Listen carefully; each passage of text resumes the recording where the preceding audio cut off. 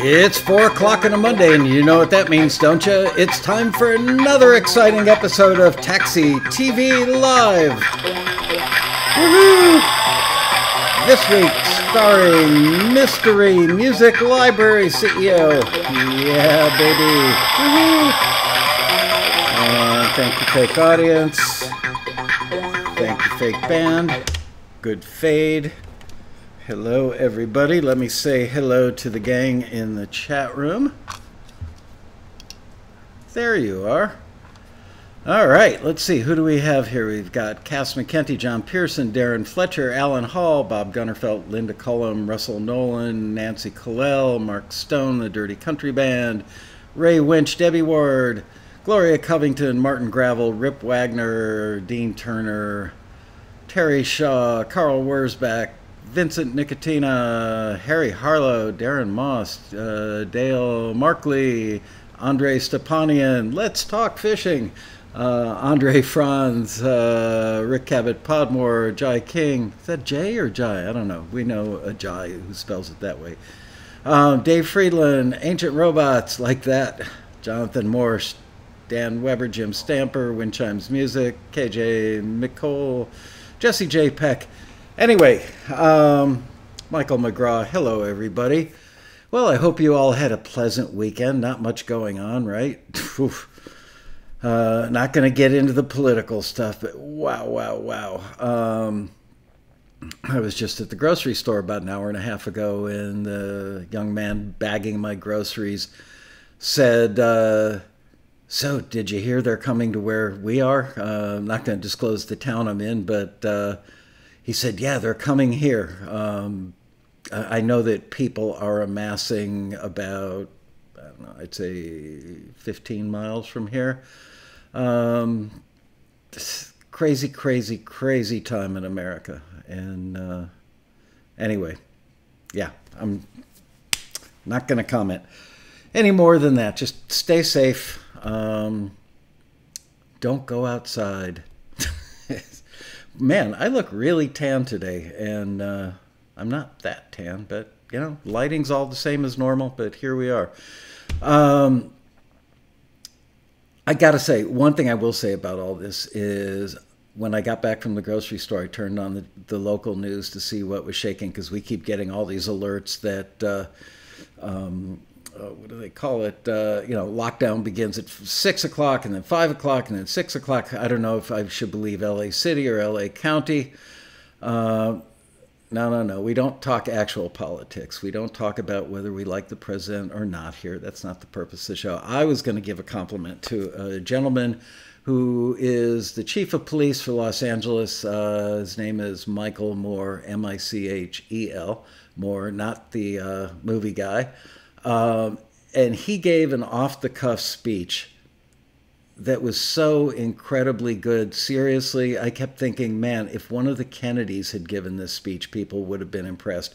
Didn't look like he was reading it from a teleprompter. So maybe after today's show, go Google Michael, M-I-C-H-E-L, Moore, Chief of Police Los Angeles, and see if you can find, you know, his speech on YouTube or something. I thought it was great tone, really hit many nails on the head, and wow, what a speech. Anyway, so enough of that. Today, we're going to be joined momentarily by the Mystery Music Library CEO, and you guys know the rules.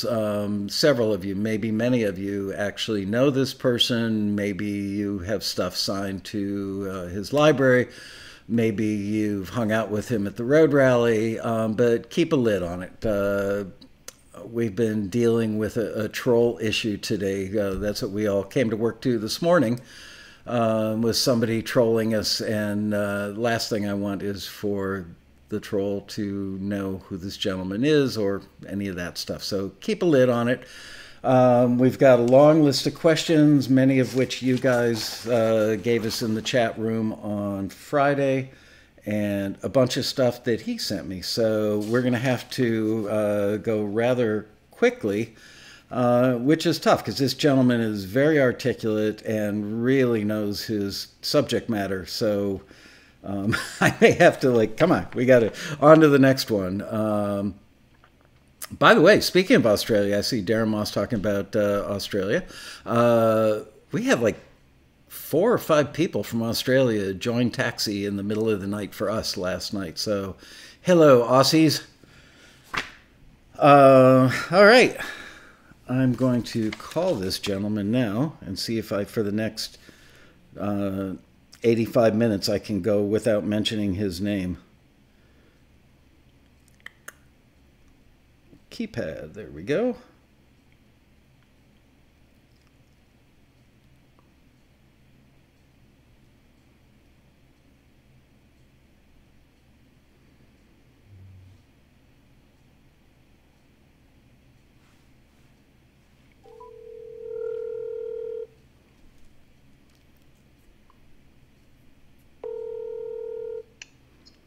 Hello there. Hello there, mystery music library owner. How are you? You have no idea how glad you are to be masked today. We had somebody trolling us this morning that was a handful, so I'm glad that he will not know who you are. Oh my God. Yeah. Trolling you guys? Yeah, just he got a critique he didn't like and posted it on our Facebook page, and then we came to find out that he actually edited the critique.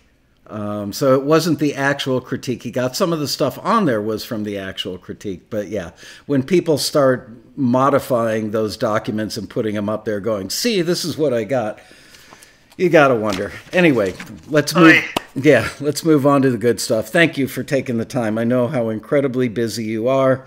And I really, really appreciate you taking the time to help educate the folks watching the show today. It looks like we have a pretty full house. A lot of my favorite Taxi TV people are in the chat room, so glad that they're going to learn from you today. So let's just jump right into it. You know, I was so tempted to get like one of those voice things that would mess me all up, make me sound like Darth Vader. Right. I'm sure we could come up with software to do that. Absolutely. You just got a little quiet. Are you still the same distance from your phone? I am. All right. Can you guys hear the mystery man okay? I'm waiting because there's a little lag in the chat room. No worries. No worries. We're at least being safe and socially distancing. We are. All right. Everybody says sounds good. Great. Yay. All right. Yeah. Lots of people saying they can hear you well. And okay. So the first question was from Robert Valacourse. This is from last Friday's chat. And he says, what makes you want to pull your hair out when dealing with submissions, assuming you have hair? Well, I've definitely lost some hair over the years. Let's see. What makes me pull my hair out? Well, there's a laundry list of things that make me pull my hair out. Let's see. One, I guess the most important thing is that people who are submitting know what they're submitting, know that their music is clear of any encumberments. You know, my list could go on and on and on. I mean, I get things with no, not from Taxi, but I get things with no metadata. I don't know, you know, if I have to go back to an MP3 at a later date, I don't know where it came from. I get WeTransfer files with no names, no contact information, and it becomes daunting to try and track it back down at a later date. That's one of the many things. I also have people that I deal with that unfortunately don't really understand the business, meaning they don't understand their own rights and what rights they have in their music. Right. And they may or may not have talked with their co-writers about the fact that they're submitting a piece of music. I can't tell you how many times I'll go down the path of, oh, this is great. Yeah, we'd love to add this, only to find out there was a co-writer. And then when you get into the weeds with the agreements, for whatever reason, the co-writer doesn't want to move forward, or, oh, I wanted to do something different. And so there's, I would encourage writers to get a lot of this worked out before the fact. Yeah, and we're going to actually touch on that stuff. It's either in your notes to me or other questions that are maybe a little more specific. This was a pretty broad question, so let's keep going. It is a broad question, and it's a good one, and I could really probably write a book on it. Yeah, you should, actually. It's multiple things. I mean, you and I've had so many conversations, Michael. I mean, it could be the kind of thing where it's things like using acronyms for a title, right, as opposed to what a title actually is. Do you know? So, it could be as simple as that. It's like if your song is called "I Love You Today," don't send me a file that says ILYT. Remember the Cream song SWABLR? Speaking of songs with acronyms. I don't remember that song. All right. Well, there was a song, I think it was on Cream's first or second record, and it was like Swabbler or something. And I actually asked Eric Clapton what that meant. And he looked at me like, how could you not know? And he said she was like a beaded rainbow. It's like, how the hell would I ever know that? But, yeah, anyway. I'd be curious. So I'd be curious, how was that registered? Yeah, I have no idea. Right? Yeah. Yep. Well, and I'll get things from writers that are fantastic songs, and it'll be titled one way coming to me, and we do a lot of due diligence here. So we check things, meaning that if I get something and we're going to sign it, I check to see if it's already been registered. If it has, who it was registered with. I'll check out, oh, look at that. It's, instead of I love you today, it's just I love today.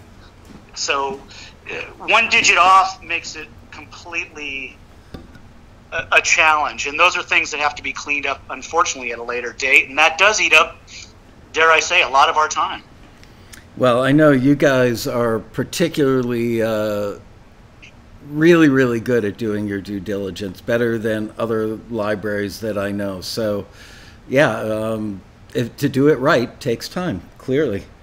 It definitely does. It definitely does. I mean, we like to see if something was already registered. I can't tell you how many times people send us music only to find out, oh, it's already been registered, it's signed to another publisher, it's encumbered. Meaning, we're an exclusive catalog, so that means we can't move forward with that piece of music, unfortunately. And some writers, we have writers. Another thing that I'll pull my hair out: somebody signed something with CD Baby, and inadvertently checked the box that's got CD Baby listed as the publisher. So you go to BMI or ASCAP, and you find out, oh, this song's already got CD Baby listed as the publisher, and then you have to unwind that. And many times writers won't realize that they even crossed that box. Yeah, and it's not just CD Baby, it's TuneCore, it's DistroKid, any of those services that offer any sort of admin deal or publishing deal, and people see that sentence that says, would you like us to help you monetize your music? Oh, sure. They check the box. They don't realize they've entered into a publishing agreement. We talk about that all the time on this show. It's very important. I mean, I wish in my perfect world, Michael, that everybody had the opportunity and the income and the time to go take Publishing 101 courses. That would certainly make my life a lot easier. And then business could just run as most businesses run. What you got is a lot of very talented people out there that, unfortunately, the business side of things is challenging for them. And I mean, that's why publishers exist, but it can create a lot of roadblocks to moving forward and actually doing business. So the more you know about the business you're in, the better off you're going to be to move things through, to not hit roadblocks with supervisors or with publishers or with networks. Right. I hear about this problem probably 3 or 4 times every week of my life now. A couple of years ago, excuse me, it wasn't that big a deal, didn't hear about it, but so many people are putting their music online. I understand that. They want a digital distributor. I certainly understand that. But they've got to know what they're signing, which is something that you mentioned in your notes to me. If you don't understand what you're signing, don't sign. Have an attorney review anything you're unsure of. So, well, it's a huge thing. And I know everybody doesn't have the capital or the assets to hire an attorney at $400, $500 an hour. You don't need to necessarily have an attorney. I mean, there's so much information that's available out there for free. Free college courses, free blogs. I mean, you just have to be careful where you're getting your information from. But, you know, Taxi has a forum, too, that I've never been on, but I know that people go to it to check and verify. And I would highly recommend, if you're members, to be doing that. Absolutely. And you know, the Taxi forum is great because you can get 2 or 3 or 5 opinions on something like that. Should I sign this deal? And they can do it without mentioning the company. They could just, you know, quote some particulars from the clauses and say, you know, is this typical? Is this kosher? Is this something that you guys would typically sign?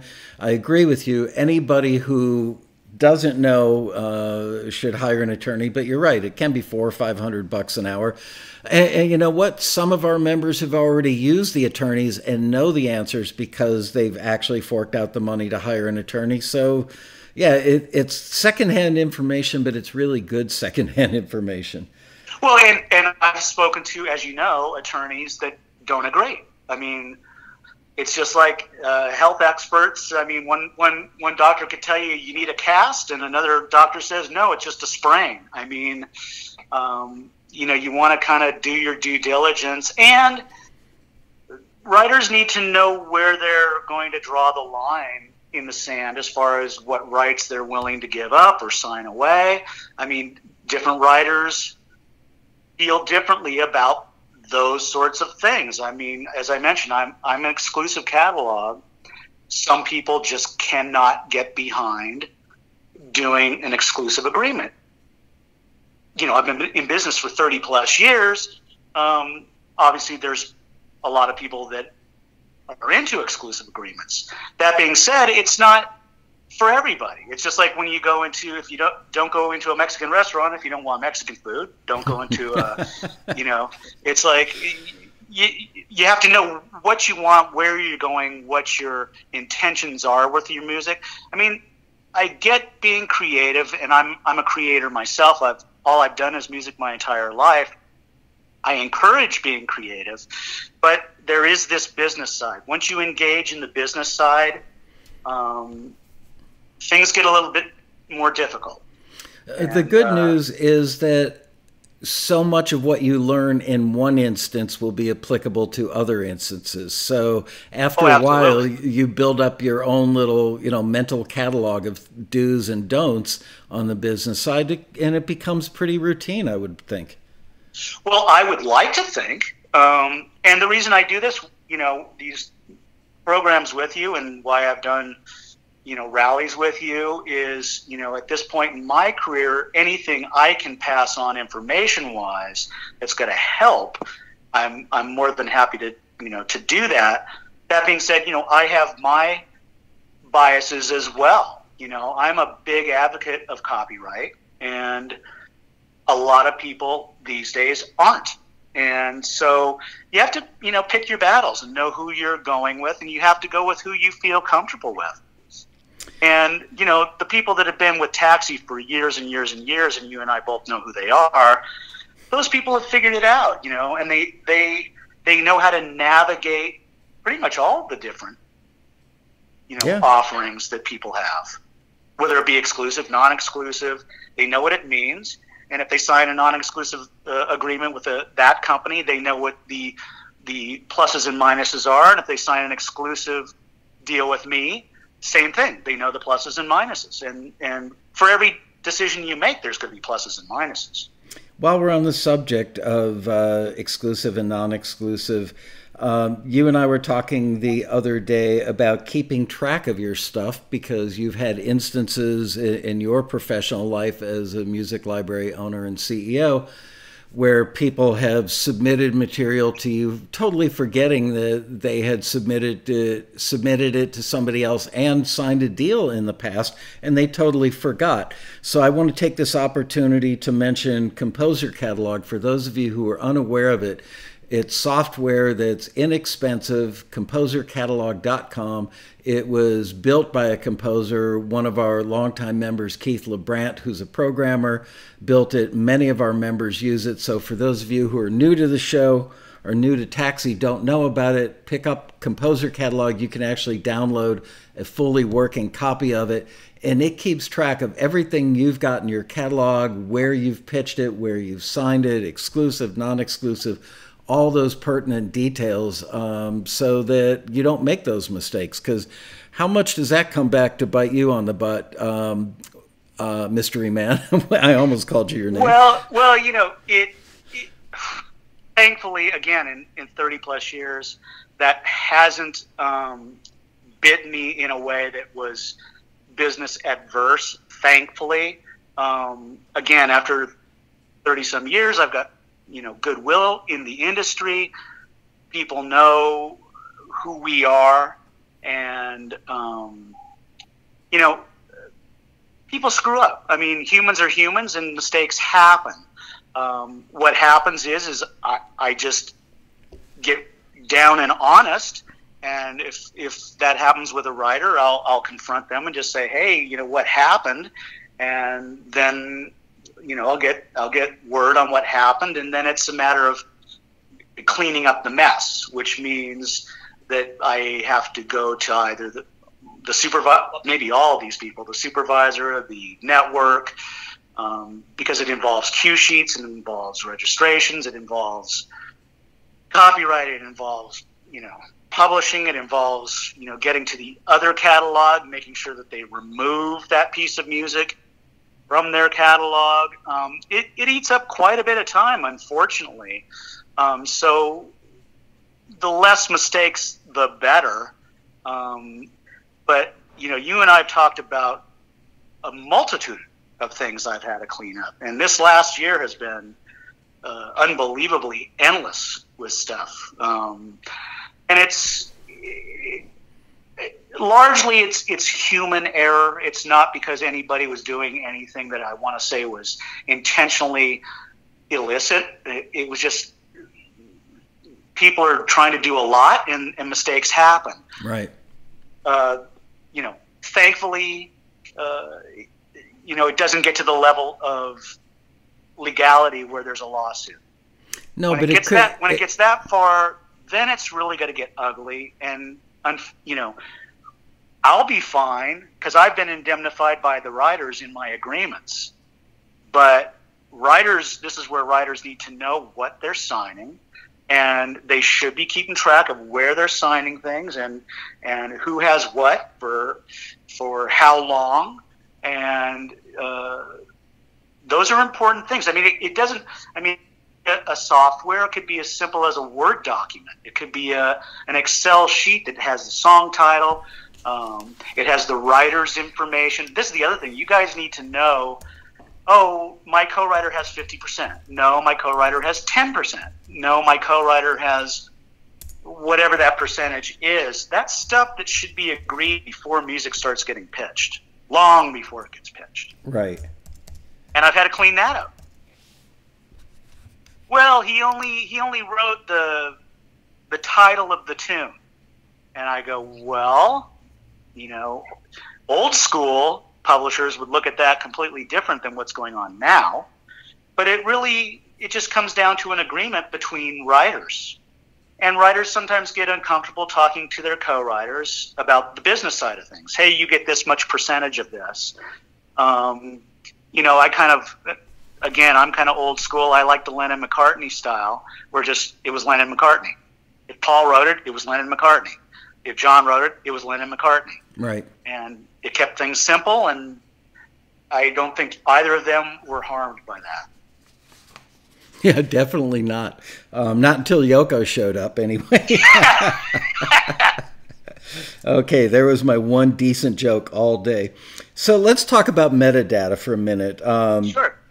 You and I were talking the other day about people doing something like leaving a comma out or an apostrophe or a period or a digit. Just the tiniest little thing can make a world of difference about finding you, finding their music being found, their music being registered properly, their name making it to the all-important cue sheet so they get paid.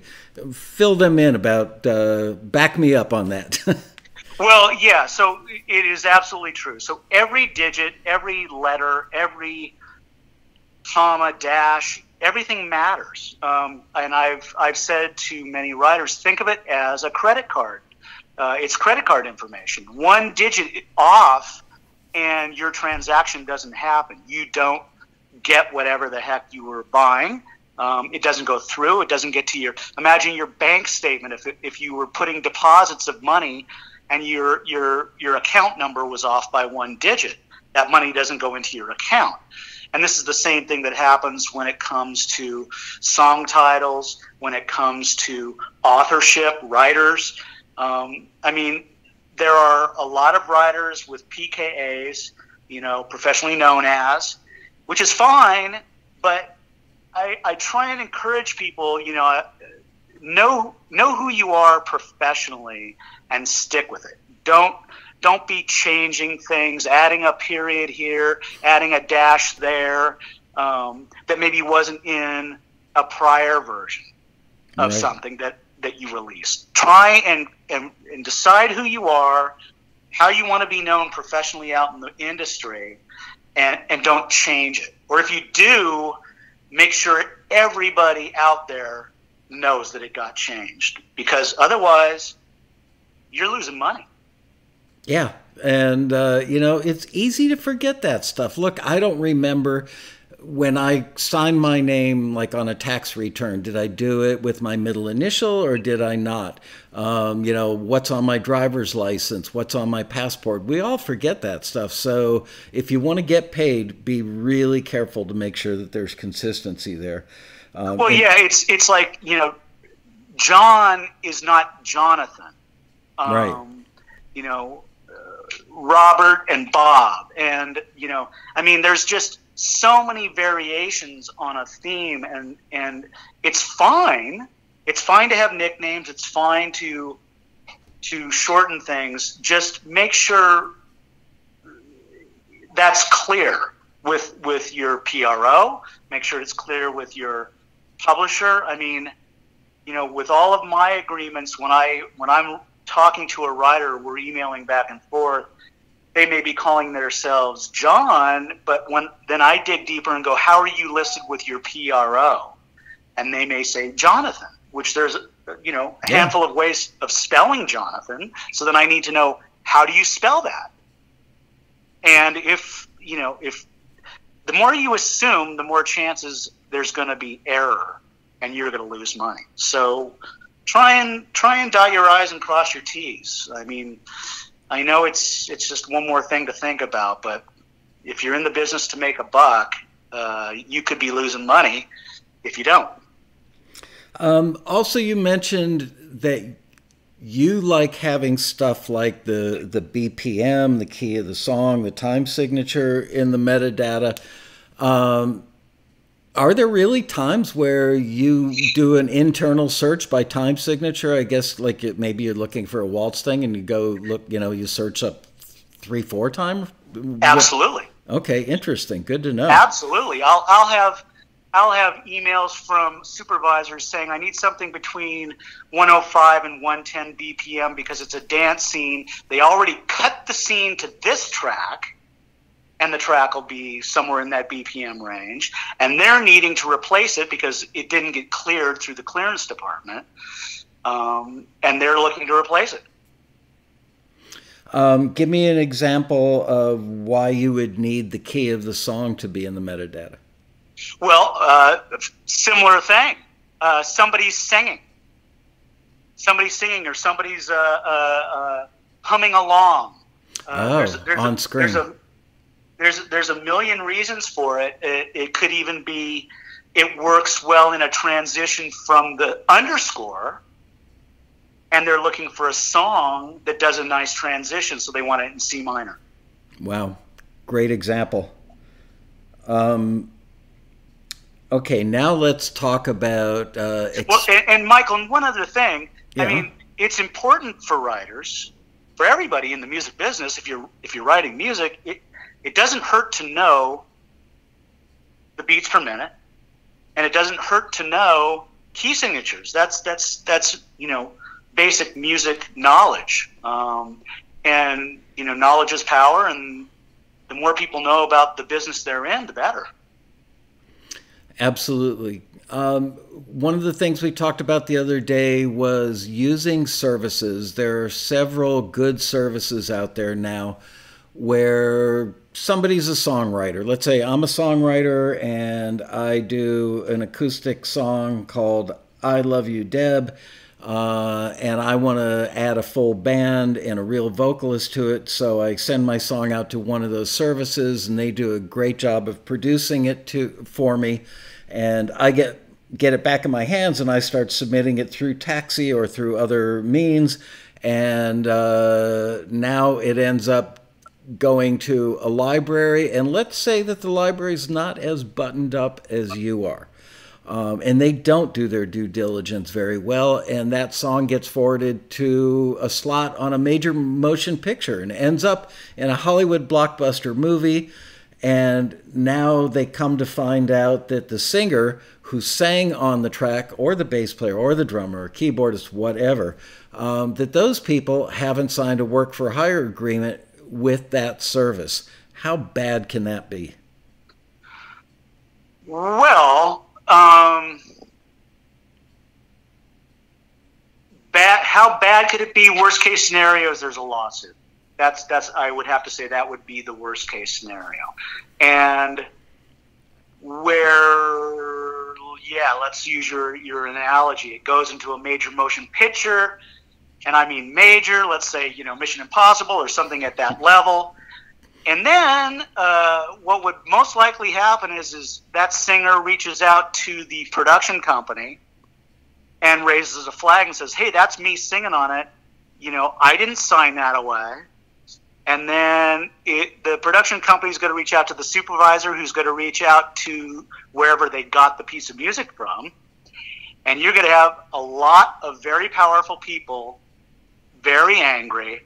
And when you're talking a motion picture at that level with that amount of money behind it, that's some scary stuff. And you can believe that they have an army of attorneys right, that are going to come after you.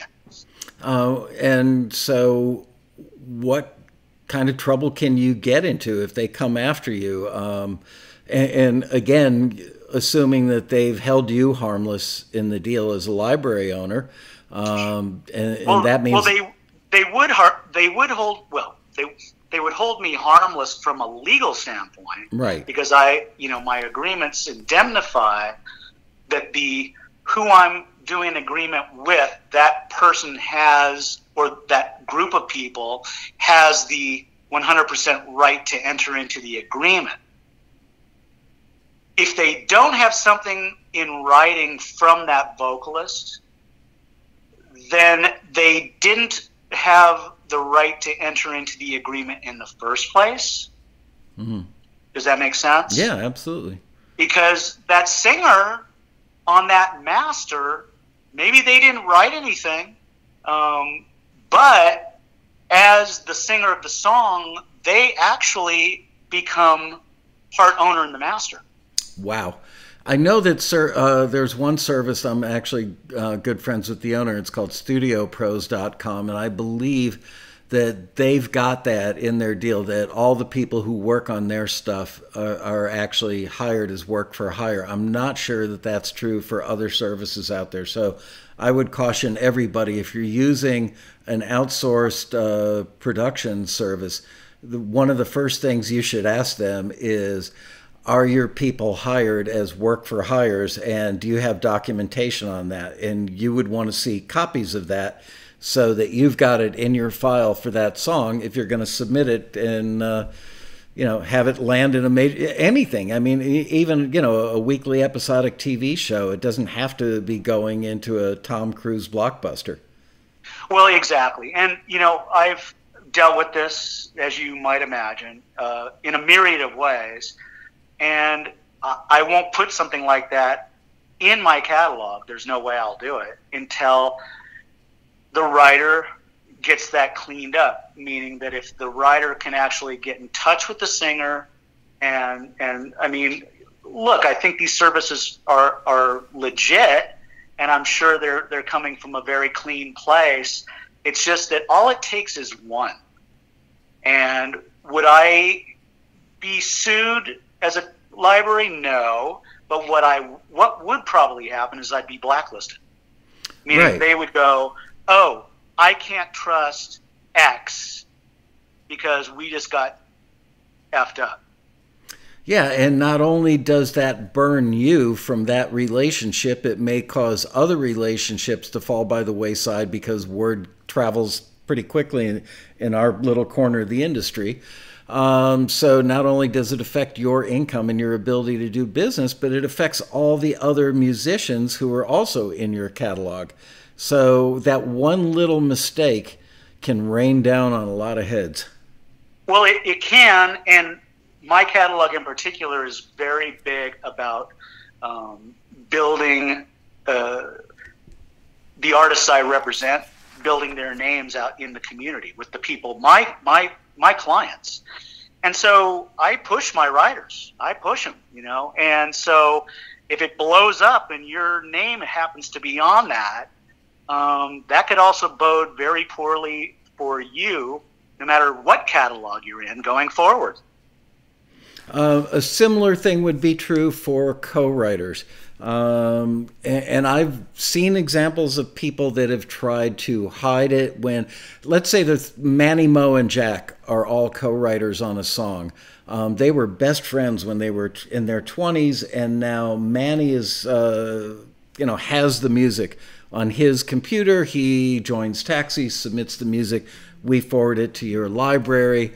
You do your due diligence, and Manny says, oh yeah, it's just me and Mo. We're the writers on it, because he knows that he hasn't been in touch with Jack for 25 years, and he heard that Jack may have passed away or moved to another country, so they just don't mention the fact that Jack was a writer on that.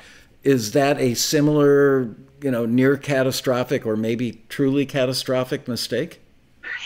Not really with the scenario you mentioned. I mean, Well, give me one that would be. Well, I mean, look, if writer number 3 passed away, I would go down the rabbit hole, because that's what we do here. I mean, if it's a song that's 20 years old, you go back, most likely somebody registered it or it was released somewhere. So I'd go digging, and I'd most likely find that third writer, and then I'd bring their attention to it. Hey, why didn't you mention this person?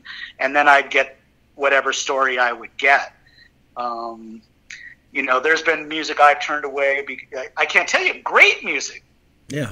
Some fantastic music, but because I can't get to the bottom of ownership and 100% control, I have to walk away. And there's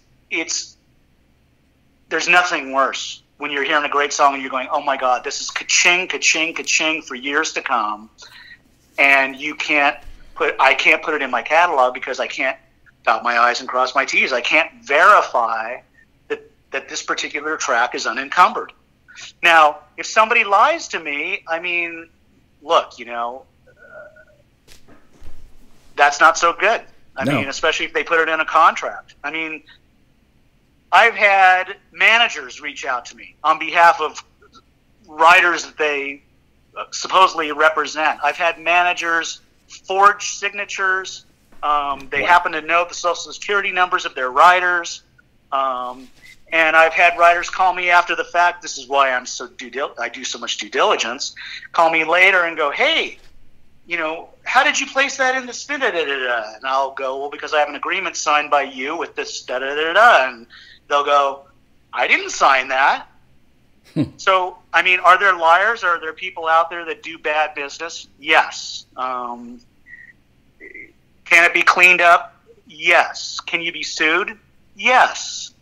This is why we publishers, we have to try and do very, very clean business and try and work with people that are reputable. And as you know, I'm very about that. Yes, you are. Yeah, very about that. And once you're on the in with me, and I know that we're doing clean business, we're golden. Except for the occasional mistake, but we won't tell that story. Yeah, well, again, it was an honest mistake. Honest mistake. Could it have been bad? Yeah, could have been very, very bad. But this is where, I mean, really keeping track of what you're doing. I mean, I deal with a lot of writers that write with a lot of co-writers, and that's fine. Just keep track of who it is. And if you're sending your music out to 5 different publishers, know who they were that you sent it to.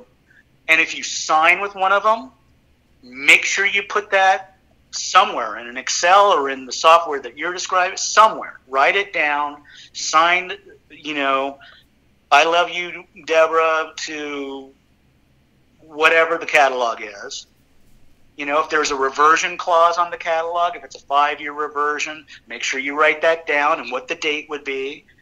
As much information as you can keep on, because these are assets. These songs are assets. This is, it can be money in the bank, which is, what you've been preaching for years. Yeah. Monetize your music. Absolutely. But there's the other side of it, which is a lawsuit. And a minimum copyright infringement lawsuit, I think these days is starting at about $50,000. Not to mention the legal fees. Well, that can be daunting as well.